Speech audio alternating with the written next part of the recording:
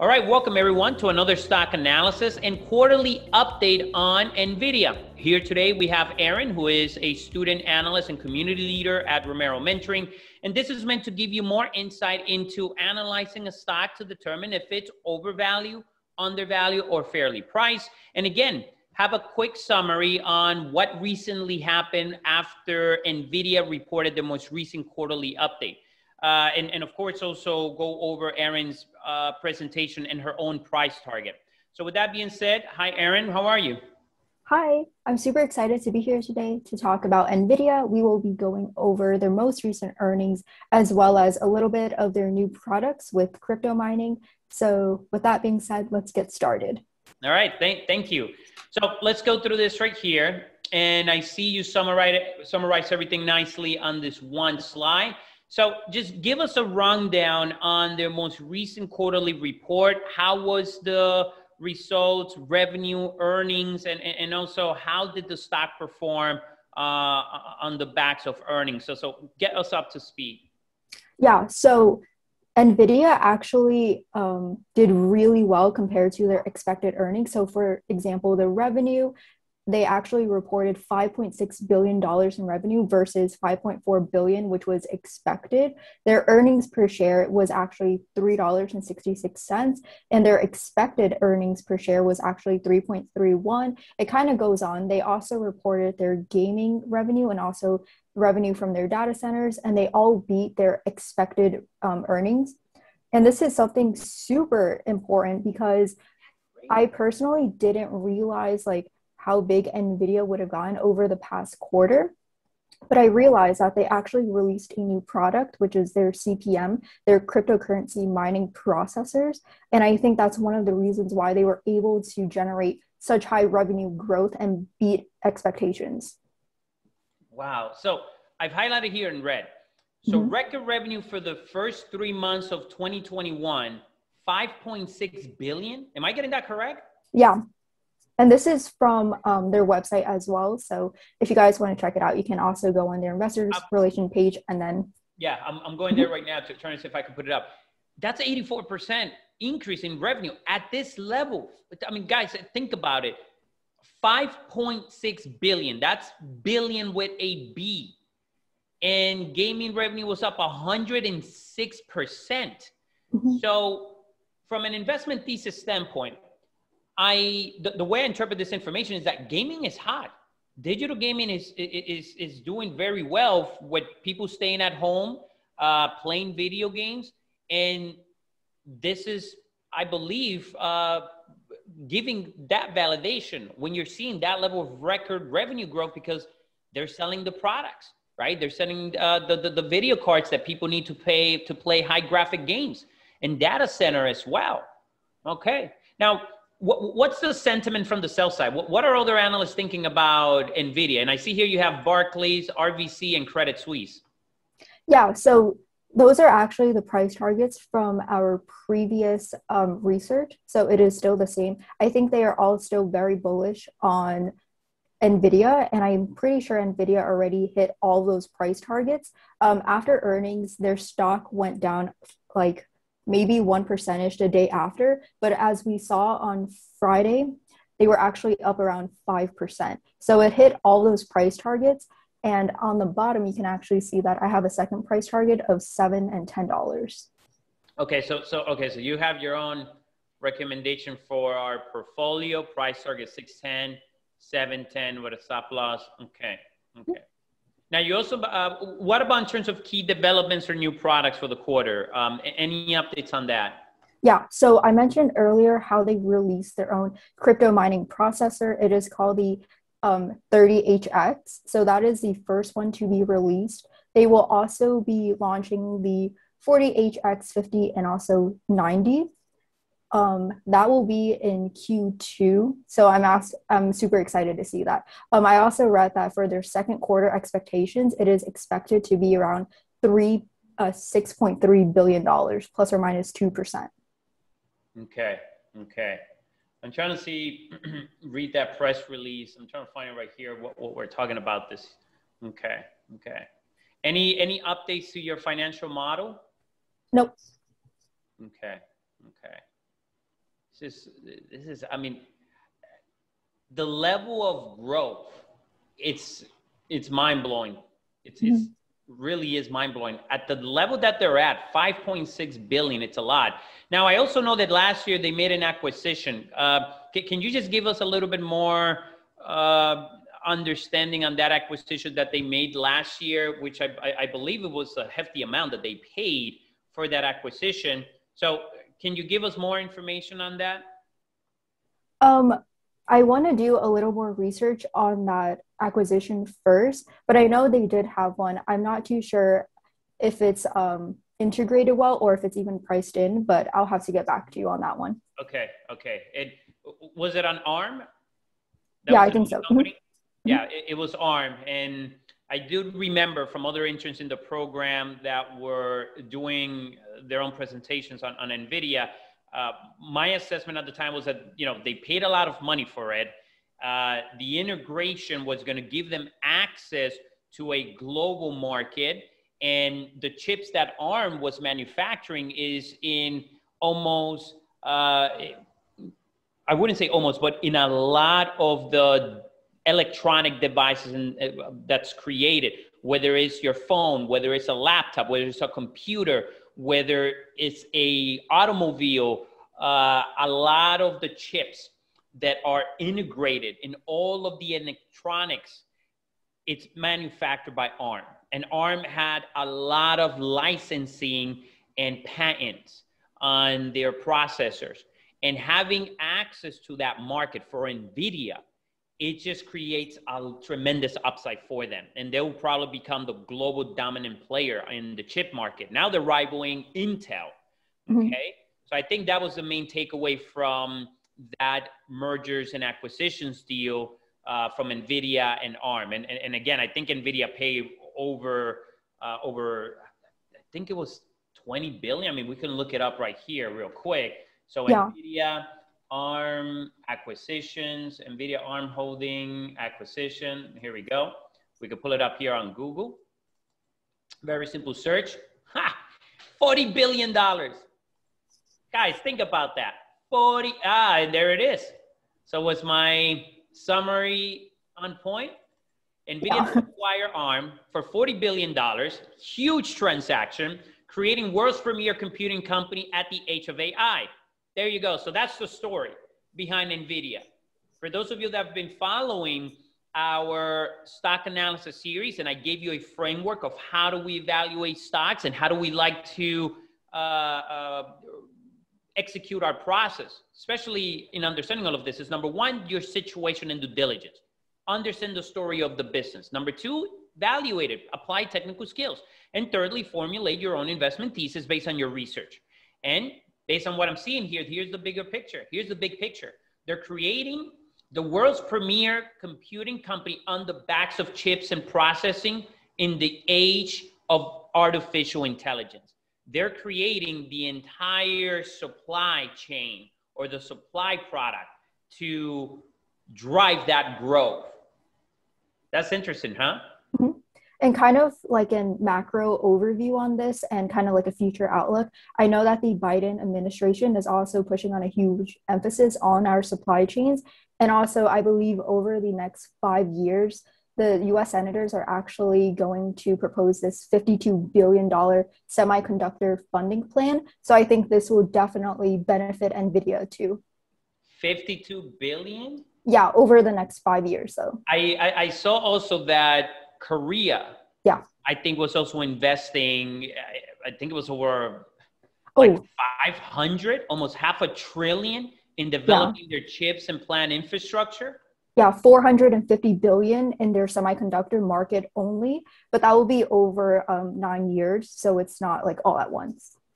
But that tells you, what does that tell you when you hear those type of numbers? The US spending 50 plus billion over the next decade to develop their infrastructure in AI. Now you're seeing press releases and news probably validated from initiative coming out of the Korean government and also investors that they're going to be investing over the next decade $500 billion. What does that tell you, Aaron? Yeah, South Korea really wants to be like the major player in this market, and it already is with Samsung, for example. And now we know that there's a huge market for smartphones, PCs, and also automobiles with these semiconductor markets. And I know there's been like a shortage, so I think the funding and the extra liquidity within this market will definitely boost it higher. Yeah. Simply put, the way I would simplify it, follow the money, guys. Follow the money. These people are spending $500 billion into this sector. Follow the money. They're not putting money into ads on TikTok. They're not pouring money into YouTube to make cat videos. They're not pouring money into alcohol drinks, right? I mean, a lot of distraction out there. They're putting money into the backbone of to move forward the digital age and also move forward artificial intelligence. Follow the money. What are going to be the companies that are going to be leading and winning that space? Definitely Nvidia is going to be one of them. I think that's why they're doing that 4-for-1 stock split to make their stock more attractive. And yeah, I'm excited about the stock. And here's also some comments. I think this is for the CEO. Let me read this. Our data center business continues to expand as the world's industries take up NVIDIA AI to process computer vision, conversational AI, natural language understanding, and recommendation systems. NVIDIA RTX has reinvented computer graphics and driving upgrades. Our partners launch ever largest way for powered laptops. Yes. Zoom in the digital age and working from home, laptops. There was a shortage of laptops and computers because of COVID. That whole supply chain was backed up across industrialization. So this is the momentum. So the next decade, this is a sector that's going to do well. This is a sector where capital and infrastructure is being allocated into. So this is a good one. All right. We'll make sure to add these links in the description of this video so that people can have access to it and read it themselves. The last thing I want to do here is go over their chart, right? Because the chart tells us a lot of important information. So this is our platform for students in our community that are part of our investing club and they're part of our analyst essentials training program. This is all of it right here. Okay, but let's go to the chart that we've added to our platform just to give us a little bit more clarity on price action. So Nvidia. Oh, so here's that. So yeah, so I see here Friday's move. Yeah, that's a nice move to the upside. There's volume, but let's look at the bigger picture. Let's look at the bigger picture. Let's look at it on a monthly basis. Okay.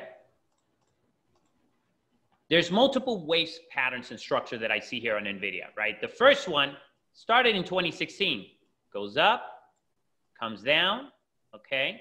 Then another major rally again. Now just consolidating, it's digesting, breaking all-time highs, okay? Like it did back here when it broke the highs. But now it's on the back of earnings growth. There is a fundamental story that they're creating the chips and the backbone for not just the internet, but for AI. And this is a circular story that could potentially last for the next 5 years. But NVIDIA is just one company out of it. What are all of the other companies that are going to spread across this industry that are going to be providing the raw materials for NVIDIA? Companies that are going to be doing other products and services around AI that may have a higher growth rate than NVIDIA on the revenue and earnings level. You find those companies and you create a basket of them. And now you know what to pay attention over the next 5 years and your focus. You have a sector theme, you have a group of stocks, you have the growth, the margins, the earnings increase as well. And that's your playbook. That's your focus sector theme and thesis over the next 3 to 4 or 5 years for this decade. So I think, Aaron, when I'm looking at NVIDIA at the chart at this level, I mean, yeah, you could definitely take a stab at it, but at 649 might be too expensive for the general market. What will be the new price on a stock split adjusted basis? Yeah, so that's 649. So they're doing a 4-in-1 stock split. So 649 divided by 4 it will be around $162. Yeah, yeah. So they have 4-for-1 split coming up. Okay. So 649 divided by 4 would give you a new price of 162. Okay. And at the current market cap level, Nvidia market cap right now is, this is important information. Nvidia has a market cap of 404 billion. Okay. And if they're breaking out at all times highs, post split, this 162 would look attractive. And it's a company with a market cap of 404 billion. This is Nvidia, right? Mm-hmm. Now, Apple, what is Apple's market cap? Let's take a look. So Apple, which is a heavyweight in the market, Apple is, oh man, $2 trillion market cap. Wow. I mean, folks, think about that. That's market cap. That's bigger than some countries' GDP. $2 trillion market cap. Nvidia, 404 market cap. It's Google. It's another major company in the digital age online. So Google, let's just put here the ticker symbol. And their name now is Alphabet. I still can't wrap my head around calling them Alphabet. I still call them Google. And what's another heavyweight? What other stock can we add here, Aaron? Maybe Facebook, if that's kind of like an alpha stock in the tech. Yeah, Facebook could be one of their main clients, right? Because Facebook is backing everything with computing, their database centers. Okay, so Facebook, we could throw here Facebook, right? I'm just going to abbreviate. Facebook is a $932 billion company. Okay, so can Nvidia, after the 4-for-1 stock split, reach $1 trillion in revenue, in market cap, or $2 trillion, or as big as Facebook, 932 billion? What do you think, Aaron? Can they? I think so. They currently have 623 million shares outstanding. And if you multiply that by 4, it will be around 2.4 billion shares outstanding. But I think they will be having a vote early next month, and they're trying to raise that to 4 billion shares. Wow, so they want to make it more liquid. They want to even add more shares. They want more liquidity. Mm-hmm. And the reason perhaps why they want more liquidity is to meet the demand from global investor to accumulate shares on Nvidia, because look, this is a proven business. This is a company that has been around for a while. And from a risk standpoint, it perhaps may be a safe place to park your money versus real estate, versus crypto, versus fiat currency, versus bonds, versus art, right? When you look at the whole global pie chart of capital, where can you park your money? And there's a handful of asset classes. And if you go into the equities market, can you buy Nvidia instead of just parking your money in the S&P 500 or a mutual fund? Okay. And I'm just pulling up here on my end their expected revenue growth rates just to see what that looks like. 30 billion by 2024. So I see here that 2024 revenue is expected to be $30 billion. That's revenue, 2024 estimates. On the EBITDA basis, 10.3 billion. I mean, these guys are just going to be printing money left and right. Their earnings per share is growing. Their free cash is going to be growing. I wonder, do they have a share buyback program? Not that I know of. You know, okay, let's walk people through. But this is important, folks. This is very important. All right, let's just walk them through it real quick, and then we'll wrap up this session. So let's go to the secfiling.com. Let's type in Nvidia, see if they have a share buyback. And the easiest ways to track this is to look at their cash flow statement. Look at their annual. Let's pull up here, consolidated. Here we go. Okay, so this is their statement of cash flow. Okay, how do you know that? There it is, cash flow statement, right there. Big bold letters, titles, for those of you that can't read that. In terms of cash from financing activities, this is a section that tells you how they're financing their operations. Are they borrowing money? Are they issuing debt? Right? Are they paying back their liabilities? Always make sure you look at the financing activity section and look for repurchases. Is there any repurchases here? See here, Erin? Yeah. Related payment to repurchase of common stock. The last time they bought shares was in 2017. So they stopped. 2019. Oh, sorry. Yeah, 2019. Thank you for that. My brain is running faster than my mouth can speak sometimes. Okay, so 1.5 billion. They did not buy any